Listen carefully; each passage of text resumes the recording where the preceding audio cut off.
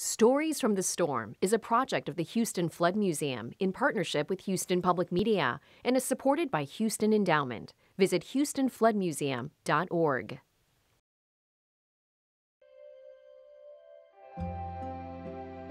Melissa, you and I were connected through phone and spoke for a lot of hours during the aftermath of Harvey. And this is the first time we are meeting in person. In person, yeah. And it's awesome. Yeah.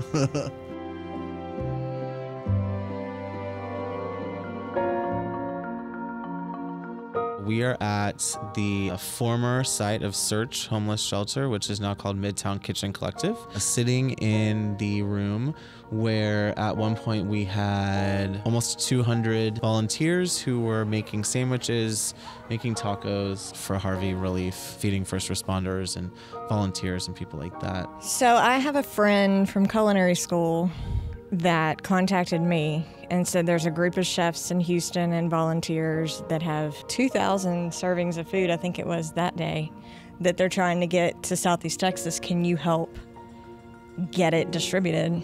And I think there were times once the National Guards got in contact with me, they would call and say, I need 500 hot meals for tomorrow at 11 o'clock. And I had no doubt that you guys could crank it out. Yeah. So I would either text you or call you and, oh, yeah, absolutely, absolutely. And it was just so reassuring to know that I had them taken care of and you guys weren't going to back out on us. And some of the information that you provided for us was like super valuable as we were moving forward and trying to figure out what to do. And then eventually sending product out for chefs to open up their own kitchens. Yeah, and that was...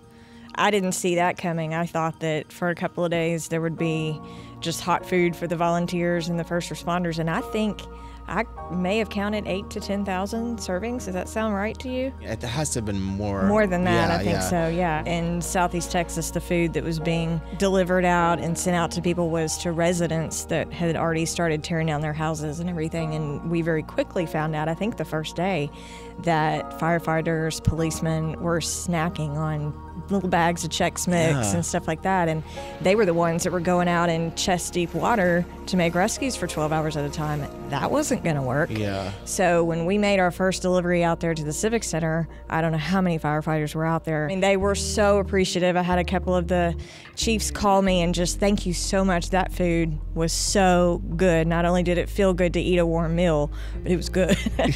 So that was awesome, because if they are not taken care of and if they're not fed, how are they going to take care of everybody else? Exactly. You know? We fed the National Guard till they were able to move out. They were headed to Florida.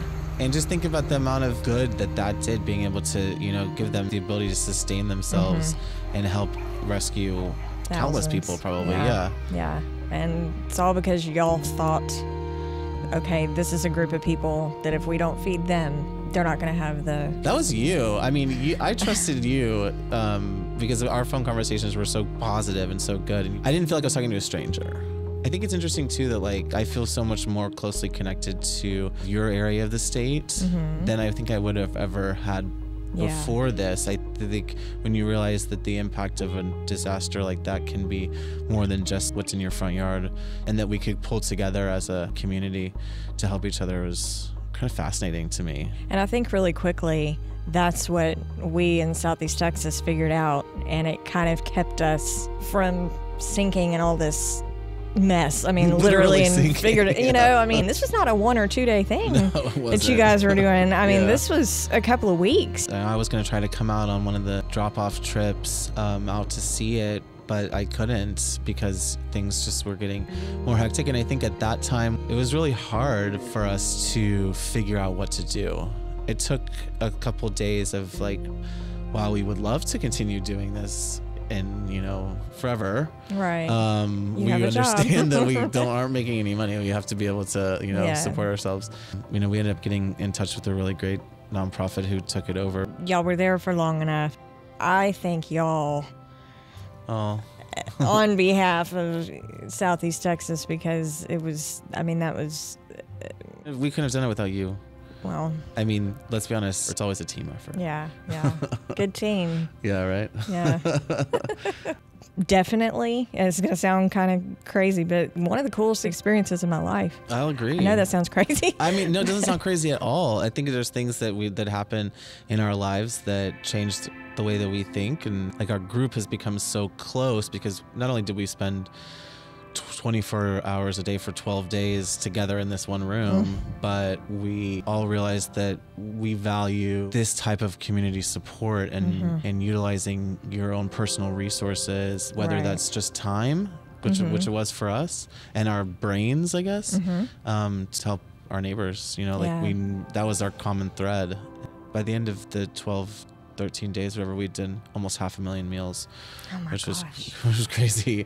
But we knew in the middle of it that it was something that was important, especially the fact that we were able to activate so much of the restaurant and food community at a moment's notice, that we developed a document that is kind of an ongoing guide onto how to activate your restaurant community in time of a disaster, what to do before, and then what to do right when a disaster hits, and then what to do in the long term. And, you know, we were able to use that document and send it to Puerto Rico when Maria hit. Really?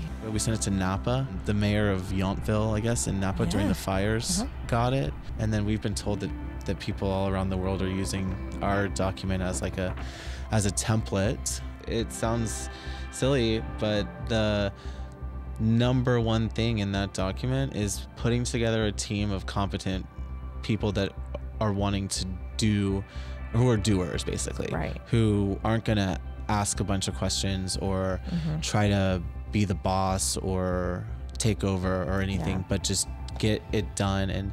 And you know, we found that in the team that we had brought together here. I found that in you. We were just communicating, you know, like that we gotta do it. Yeah. We gotta get it done. I knew that you were gonna figure it out on your end. And I knew that you would as well. Yeah. That's awesome. No, it was terrifying and horrible and beautiful all at the same time. Yeah. Yeah.